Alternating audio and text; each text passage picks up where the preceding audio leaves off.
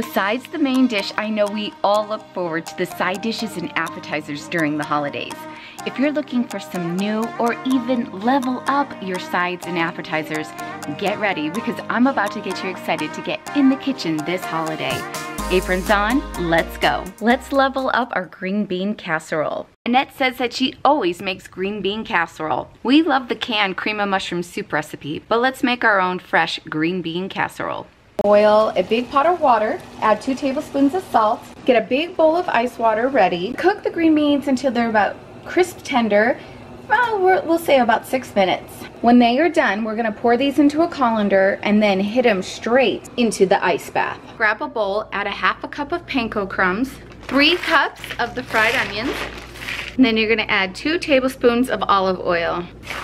We're gonna give this a good mix, set this aside. To the same pot, add your butter, melt it down, add in your garlic, your mushrooms, and salt and pepper. We're gonna cook until the mushrooms release their moisture and the liquid evaporates, so probably about 6 minutes. Okay, the liquid in my mushrooms are taking much longer to evaporate, so I am just gonna continue. We're gonna add 3 tablespoons of flour in and cook that for about a minute. We're gonna stir in the 1.5 cups of the chicken stock and stir consistently, and then we're gonna bring this to a simmer. Once it starts simmering, add the cream, that's 1.5 cups. We're gonna reduce the heat to medium, and we're gonna let this simmer until the sauce thickens. Then we'll salt and pepper it to taste. Okay, you're going to rinse your green beans, get much of the cold liquid off of them, and then you're going to drop them into the cream mixture and evenly coat them. You're gonna make this ahead of time. Freeze in a foil pan. Then allow the casserole to thaw 1 to 3 days before your event. Okay, when you're ready to heat it up, put in a 425-degree oven for 10 minutes. Then add the topping and then bake for another 20 minutes or until the top is golden brown and bubbly on the edges. It is all done, bubbly and golden brown. Julie says that instead of green bean casserole, she sautés up fresh green beans in bacon fat. Toss in a little piece of bacon and drizzle honey over it. Yum. Christiane is from Germany and she says that we eat goose, red cabbage, potato dumplings, and gravy for Christmas. Christiane, I was introduced to red cabbage when I married my husband, and now it's one of my favorite side dishes for the holidays. Okay, we're gonna take this red cabbage and finely shred it. So you can either finely shred it or just chop it. Start off with 2 cups vinegar, but you're probably gonna add a lot more in this process because while it's cooking and you take the lid off and you check on it, it has to make you cough. You want to be like, whoa. I did end up adding another cup of vinegar. You're going to cook on low, covered for a couple hours. Keep checking on it to see if it needs more vinegar. So my cabbage has been cooking for over an hour. And then you add a couple of tablespoons of butter. And then stir it off with 1/4 to 1/2 cup of sugar. This is all to taste. So if it's a little too bitter for you, add more sugar. And then let it cook for a little while. Do you see all this liquid? I drained some of the juice. I added a little more butter and sugar in, and I left enough of the water so it wouldn't burn. So overall, this cooked for about 2 hours on the stove. It's sweet and tangy all at once, and it's great topped on pork and turkey.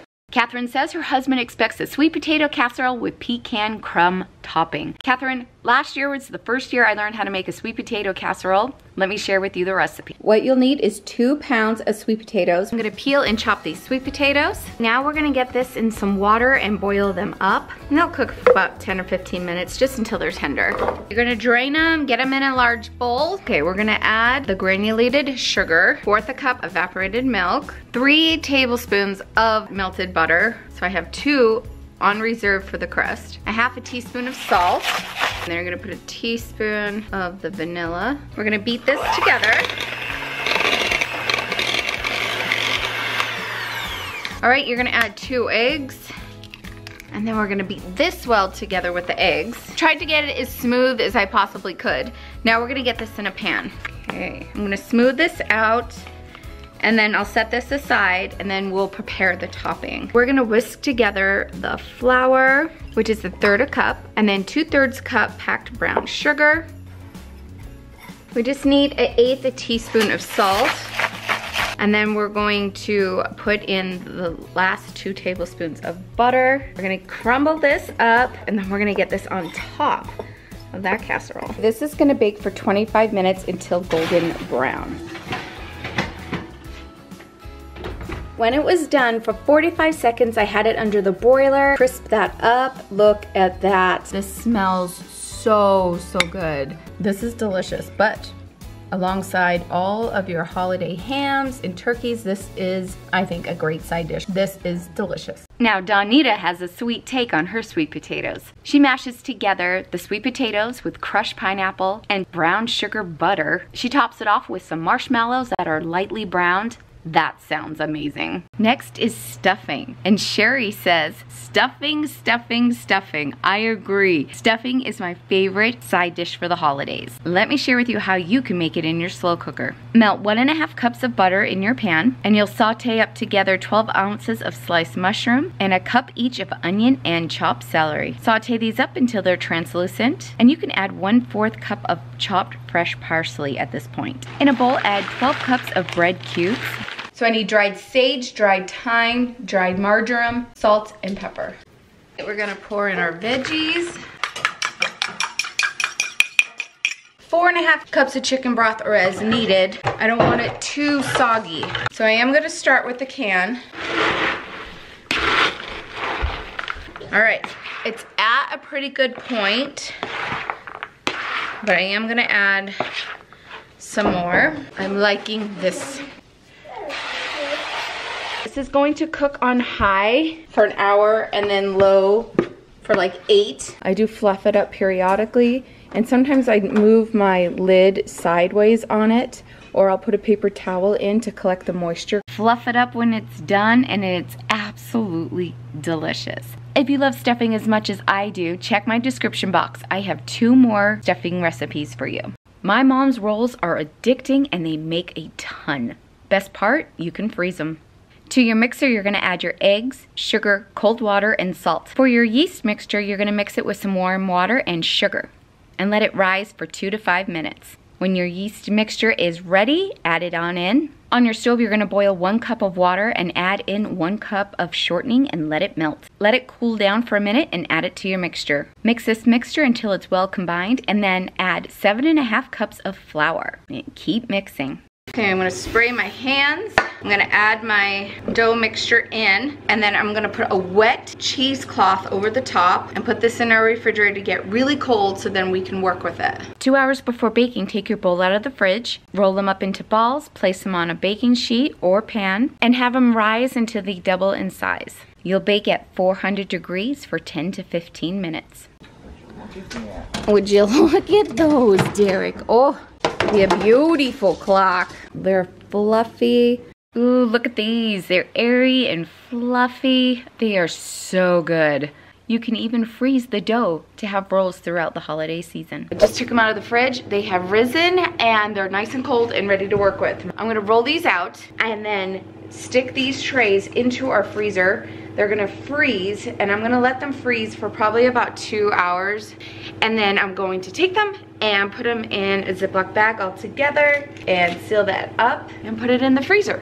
Amy Griffin says that for the holidays, hands down, they have to have fresh cranberry salsa served over cream cheese with crackers. Amy, I totally agree with you. Finally, chop your cranberries, cilantro, green onions, and jalapenos in a food processor or blender. To that mixture, add your cup of sugar, 1/4 teaspoon of the cumin powder, and 1/2 teaspoon of salt. Squeeze some lime juice with that. Then place your bowl in the refrigerator to chill for at least an hour before serving. Serve this over some cream cheese with your crackers, chips, or top it on top of some pork, chicken, or turkey. I absolutely love making grazing boards during the holidays. Of course, they make a great appetizer. They're great to make for lunch, especially if you have picky eaters. I'm just trying to make it look pretty with placement. So I had some club crackers. I picked up some beautiful crisp grapes from Trader Joe's. And then I have some smoked Gouda cheese that I'm just quartering up and then going to slice them so they can easily have a piece of Gouda on a cracker with some meat. Have fun making these boards. It's really just for the eye, but I love having lunches like this and making a board. If you want to make your salamis look like pretty little roses, all you need to do is take a wine glass and start folding your salamis over the edge of it and just keep layering it like that. turn it upside down, and you have a beautiful rose. Christmas last year, I made a grazing board for lunch, which was perfect since we had a big breakfast. That board was full of sweet and salty. We had cheeses, dips, fruit, crackers, cookies, candy, nuts, popcorn. It was perfect. This raspberry pretzel salad technically is a dessert, but we love serving it up as a side dish at Thanksgiving. First thing you're gonna do is you're gonna take pretzels and you're gonna bang them out until you get about 2 cups. You could do half pretzel and half pecans. Add 3 tablespoons of sugar and add anywhere from 1/2 cup to 3/4 cup melted butter. You're gonna spread and press evenly into a 9x13 pan, and then you'll bake at 400 degrees for 10 minutes and then let it cool. You'll need 8 ounces of cream cheese, a cup of sugar. You'll cream together the cream cheese and the sugar, then carefully fold in the large container of Cool Whip, and then spread the mixture over the cooled pretzel mix. In a small pot, you're gonna boil 2 cups of water, then add either 1 big box, 6 ounces of raspberry jello, or 2 small packages, 3 ounces of raspberry jello. Stir until the powder is all dissolved, and then add 2 packages of frozen raspberries. And you're gonna stir them in until they thaw out. Gently pour over the cream cheese filling and chill until set. It's salty, it's sweet, and it is addicting. But it wouldn't be Thanksgiving without it.